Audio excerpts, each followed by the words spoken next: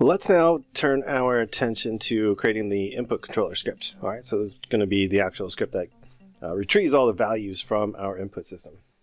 All right, so let's go and create our first script over here, and we're going to do a couple things here. So inside of our code folder, I'm going to go and add a new folder called editor. All right, that's just going to be for anything editor related that we might script. And then we're going to do scripts. This is for all gameplay related type scripts. Okay, so in here, what I want to do is I want to go and create a new C# script. I just right click on the scripts folder, and we're going to call this IP drone inputs, something like that. Obviously, you can name it whatever you want, but definitely try to maintain some sort of naming convention for all this stuff. Just to keep your own sanity. All right, so I'm going to double click this guy, launch it inside of Visual Studio, and the first thing that I usually do in here is I'll put this into a namespace. So we're going to put it into an indie pixel namespace. And this just makes sure that our code is basically protected from any other script that might have the same name, basically. So it's just a good idea to put it inside a namespace. Just protects your code. Now we know we're going to be working with the input system. So let's go ahead and add the Unity Engine input system namespace in here, so we have access to all that code and all those classes and parameters and stuff like that. Okay, so let me actually make this a little bigger for you guys as well, and maybe collapse some of these guys since we don't really need to see any of that stuff. All right, so I'm going to come in here and we're going to do a region, and I'm going to put all my variables inside of this region. And I like to do that just to stay organized with my code. And then all of this stuff, this is going to be all of our main methods, though we're not going to be using start. Not that I think, at least. We can always put it back if we do end up needing it for anything. For now, I really just need update because we might be updating some values. So we'll just keep that in there for now. All right, and so what we want to do is declare a bunch of private variables. All right, so I'm going to say private. Actually, the first one is going to be our cyclic value. And so that's going to be a vector2. And remember, we set that up as a vector2 inside of our drone inputs over here. So it's a vector2. All right, so we want to get that cyclic value. So if I go back to my code over here, we're going to call this cyclic just to keep it nice and simple. All right, so then we need another one for our pedals. So this is going to be a float value because it just goes from -1 to 1. All right, so we'll do pedals like so. And we'll do another private float, and we'll call this one throttle. All right, very cool. All right, so what I want to do is I want to give other scripts the ability to get the values from this. Now, we currently made all these private variables, which means only this script, only this drone input script can access those variables. They're basically protected inside of that one class. And so what we need to do is we need to create properties for these, C# properties. All right, so there's a really easy way to do it. You can just highlight one of the variable names, right click, then go to your quick actions and refactorings, and we can go and we can say generate the encapsulated field and use a property. All right, and look at that. It automatically generates the property code for us. Now, in this case, I don't want any other script to actually set it. I just want to get the value. So we're going to get rid of the set call there. All right, very cool. So let's do the rest. So let's do pedals. So I'm going to say quick actions and refactorings. And then we're going to do encapsulate field. And we'll get rid of that set call as well. There we go. And then let's do the throttle. All right. Very cool. So it saves us a lot of time from having to write the code ourselves. Very cool. All right. So with that all done, all we really need to do now is to set up our, oh, and I forgot the end region here. All right. So my first clue is I had a little red squiggly line there at the bottom. Usually means that one of your regions hasn't been closed up. All right. So like I was saying, what we need to do now is we need to actually get the values, all right, from our input system. So like we saw in the previous video, let's go and make a region. We'll call this input methods. We'll close that guy out.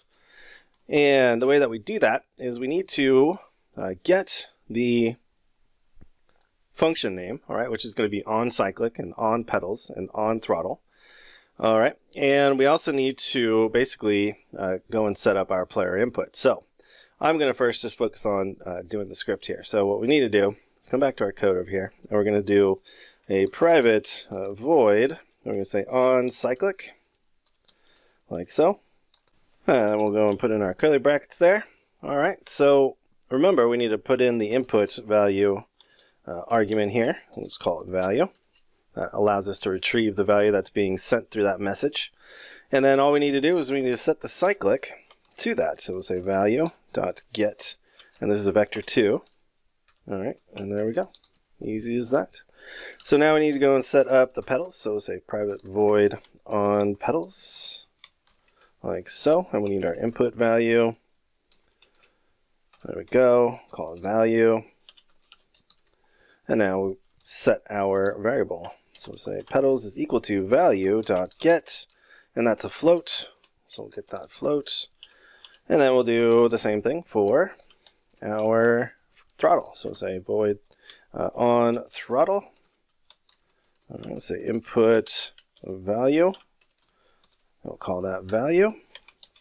There we go. And we'll say throttle is equal to our value.get. All right, and this is a float value as well. Awesome. And there we go. So now we have all of that set up.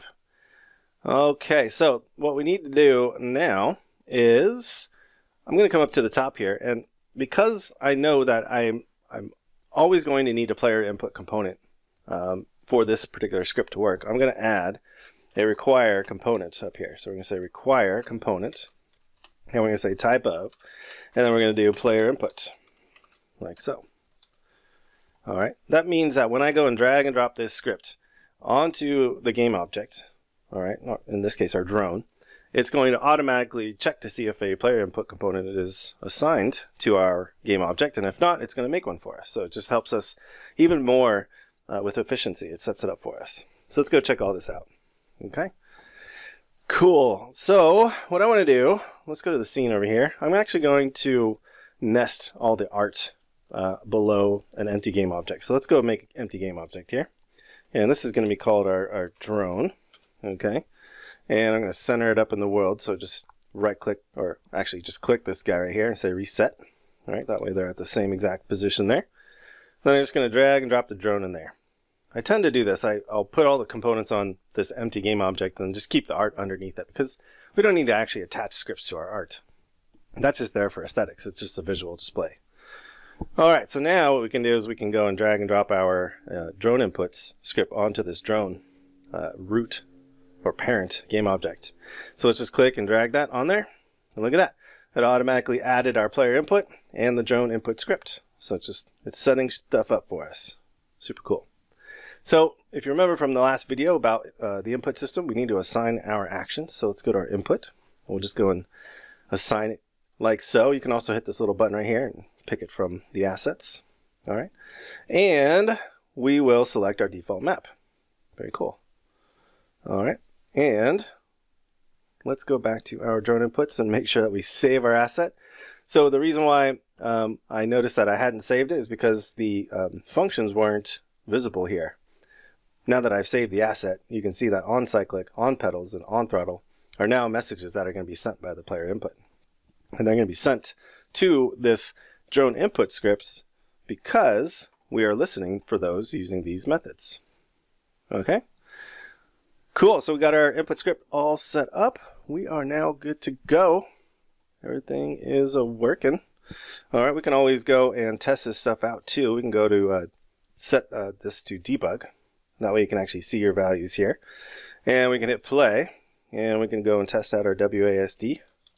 And there we go. We're getting our cyclic values. Very cool. Test it out on the Xbox controller. That's working. Yeah, all that's working. So throttle's working. Pedals are working. Let's test out the arrows on the keyboard. That's working. In this case, this particular controller, it's going to be way better to use the Xbox controller, but I want to make sure that, if you don't have one, you can still use the keyboard. All right, so we are working. Let me turn our debug mode off. Go back to normal there. And there we have it. All right, so let's move on to the next lecture.